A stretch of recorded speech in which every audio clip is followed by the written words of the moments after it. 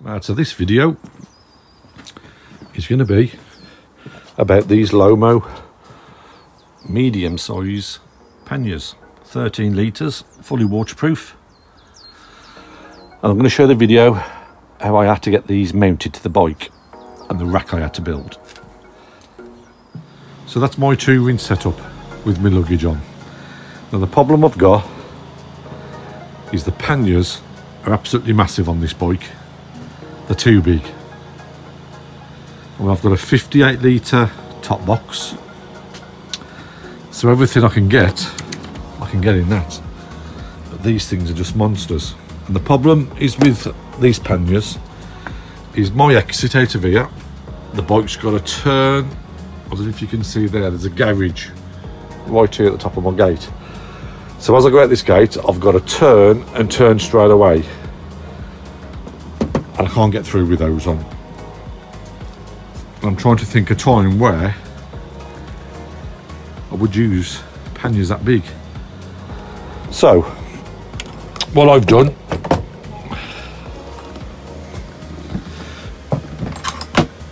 I wanted some soft luggage. So the soft luggage I've got are these, the Lomo medium sized panniers. So what I can do with this lattice webbing on the back, what I've also got here is, I don't know if you can see that grab handle. The grab handle sticks out from the bike. I can't put the soft luggage here because obviously then that's the back of my leg there on the seat. So I'm gonna have to go off the handle like that. My problem is the bottom, because I've got nothing to stop the bottom of the bag tipping under. Now they do a rack, they do the metal frame rack to fit this bike. I think the cheapest I've seen is about £199. But to be honest with you, the rack fits on the existing luggage bracket and that sticks out, which comes past these. So even with that rack on, I still won't get round the back, it's too tight. I mean, literally as I go round the back, I have to watch this side and the exhaust. I mean, I've literally got probably half of an inch gap each side to get round. I mean, you can see here, my hand guards get scuffed. But lucky enough, those are flexible. So it's quite tight around there. So I needed to come up with an idea. One idea I had, which did work, I've tried it, was I got a piece of metal, and what I did, I unscrewed the screws there on the back of the number plate, and I come from around this side and I just put that bar like that, and then I fed this bit inside the bag and it stopped the bag tipping in. But the only thing is, I don't want just some open end metal free like that. I've got some other footage I've done of me messing about in the shed. I mean, I've spent over a week on this trying to come up with ideas, and it's just been absolutely wrecking my head. So here's a bit of an idea of what I've done so far. Right, so I've come up with an idea. So there's the Lomo pannier bags fixed in place, and I want them like that, slimline when I'm not using them, so I can get round the back. But at least now I want them so they're permanently there, so I've got storage when I want it. So they're just on with only temporary at the minute, 2 straps there. As you can see, it don't stick out. And what I've done, I've got a little piece of a metal frame, and all I've done is bent it, and it goes through the back of the webbing and it stops at the end of the bag. And all that will do is just stop the bottom of the bag swinging underneath. I mean, at the minute this is just pushed behind the number plate, so it's not secure. I suppose put a couple of bolts through it, and then all I'll do is just remove them 2 bolts if I ever want to take it off. But it clears the exhaust, stops the bottom swinging in. I think I might have sussed it without having to use a pannier rack. Right, so here we are, a week later. I've been on this a week, it's been doing me absolute nutting. So, this is where I want to put the panniers. I've got my grab handles, which, as you can see, stick out from the bike. So I need to put the panniers across there. I couldn't put them there because basically that's where my leg is. So I need to go here. So that's what's been causing me the grief. So here's what we've got. They fit there fine, but that's my problem. They're swinging underneath at the bottom. So I spent all week trying different ideas, different scenarios. And one idea I had, which did work, well, let's just put that up. Just put that up there at the way. Was this U-shape metal bar. And what I did, actually I think I've got some footage of it. I put it behind the number plate where them screws are. So basically that was sitting like that. And all it would do was the bottom of the bag would slide on the bar and it would stop the bag swinging in. I didn't need it to support the weight of the bag because the weight of the bag is held here at the top. It's purely just to stop it doing that.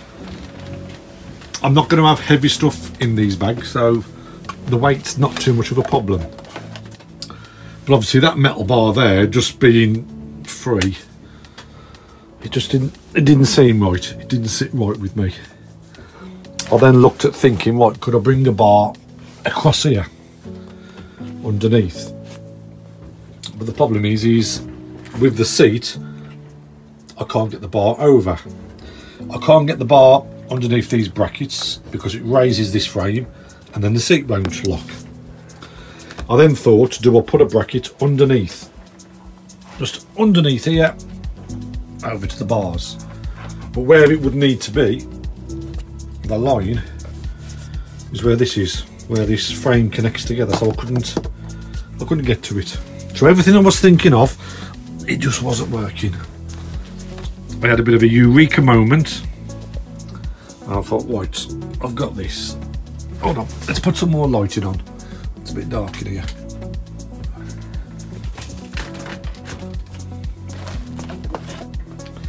There we go. So I thought, I've got this for my rear foot peg, and what this bit does, that bit has a rubber on there, my panniers sit on, and the bottom of the pannier sits over that. Now that's got a little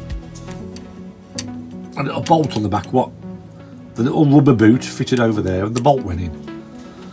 So I thought, right, could I go off this line up here? So my idea was, I thought, if I can go from the edge of this down to this, at least then I've got the support.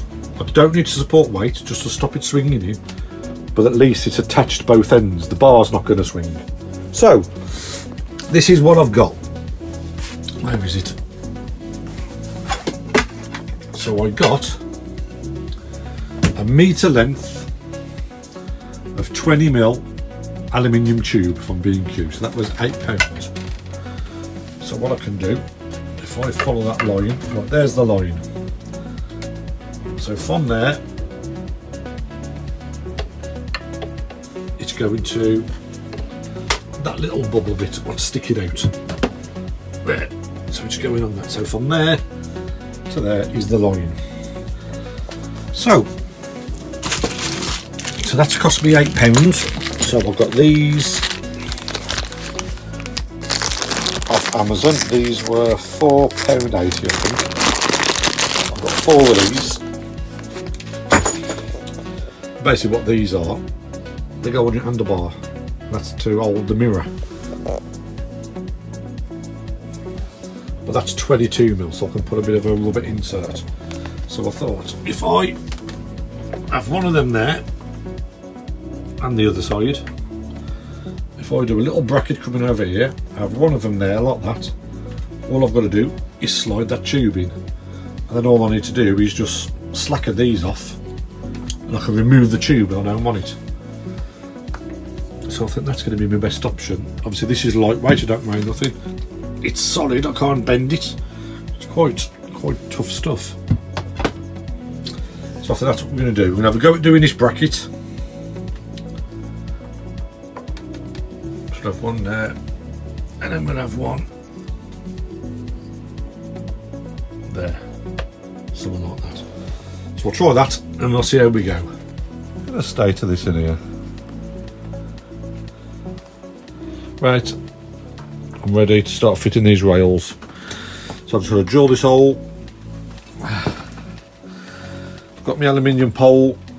I've got, which I forgot I've got some black wrap. So I'm going to put that on these so it's black. And then we'll try the bags on it. Right, let's get it done. I've had enough of messing about each night in the week. I'm going to get it done, completed today. That's my mission. Right, here we go. There's the first bar. Got some little cap ends in them. Put the black plastic wrap on, so they look quite good. That bracket's in place. That bracket's in place. So all I do now is take the tops off the brackets and put them in. So let's try that. I can't do it while I'm holding the camera. Right, so there's the bar. That's the first one on. So all I need to do now is strap the bag there. Clears the exhaust. And actually I can move the bag now up and down that pole.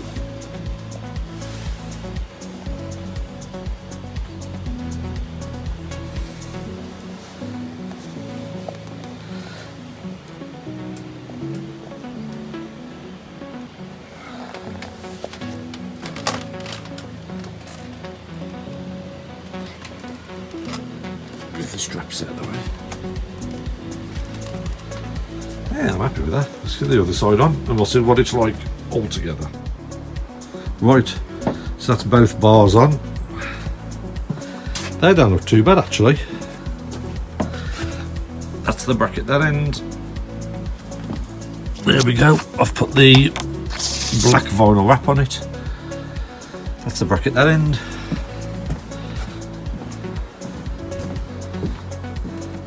And then the same this side. So all I've got to do now is just strap these up and we'll see what it looks like. Right, there we go. They are strapped in place.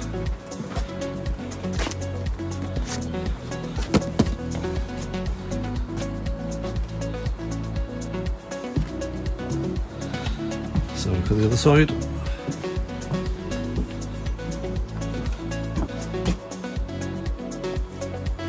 They look quite good.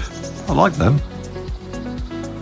The good thing is now, obviously I don't need the top box on, but I can leave those on because the profile now from the side is they don't stick out.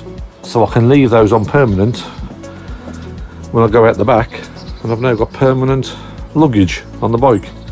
If ever I did need massive storage, you know, I could use the hard luggage and just put it on outside, but that, I am happy with that. I think that looks good. I think those bars have come out quite good. They don't stand out. Right, let's fill the panniers and see what it looks like filled. They are now loaded.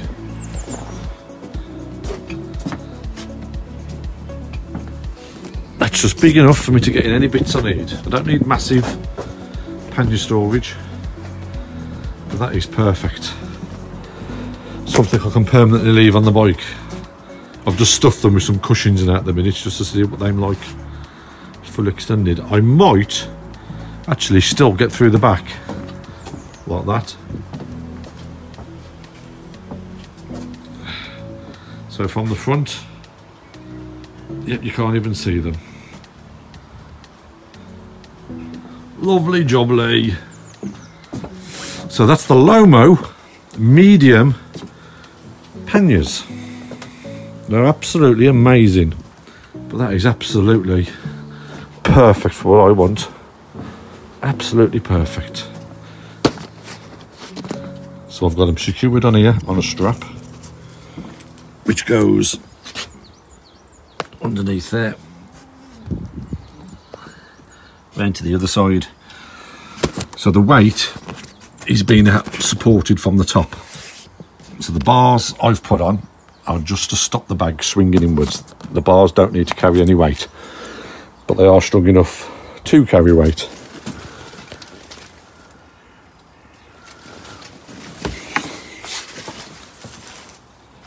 So that is going to be my setup for Switzerland. I now don't need to use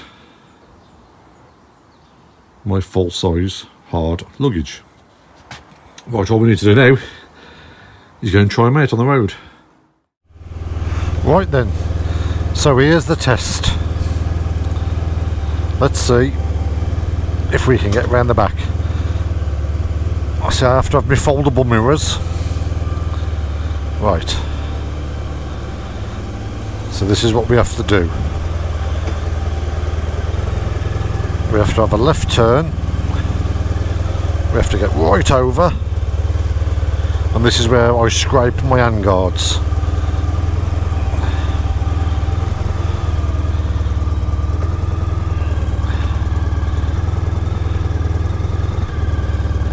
Now I can't see behind me, so I don't know actually.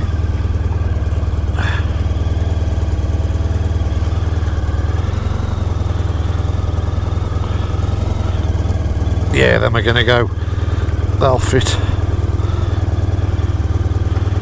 So I have to be careful now of that crash bar bag. And as I get through, it does. It slightly widens up a bit. Okay. And then we've got a post down here we have to navigate round.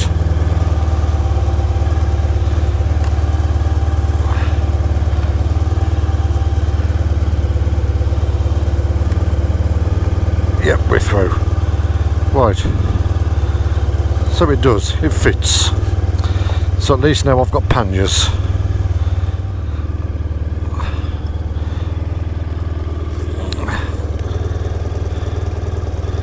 Yeah, I'm alright. Yeah, I haven't caught them. Lovely jubbly. Right. Let's go and get some fuel.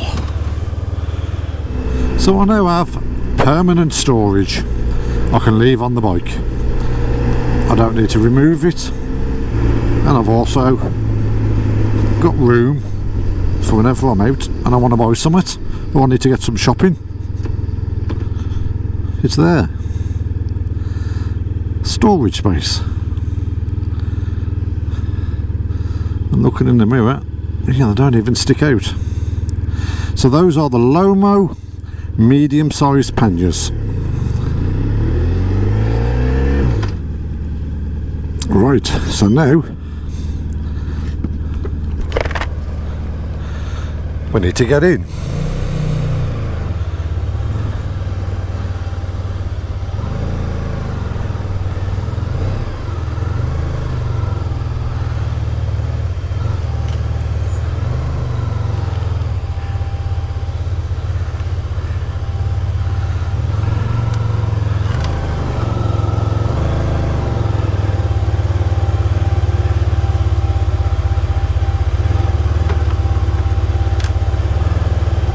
Can you see how narrow it is?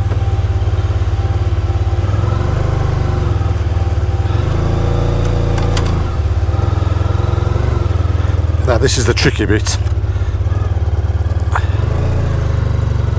is I have to get right over.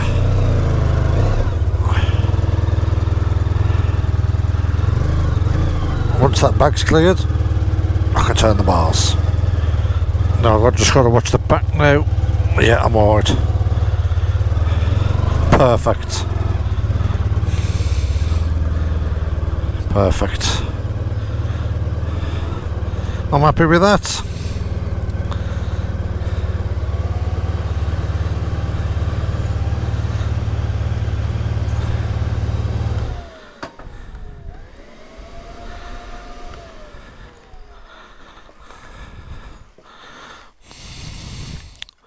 There we go.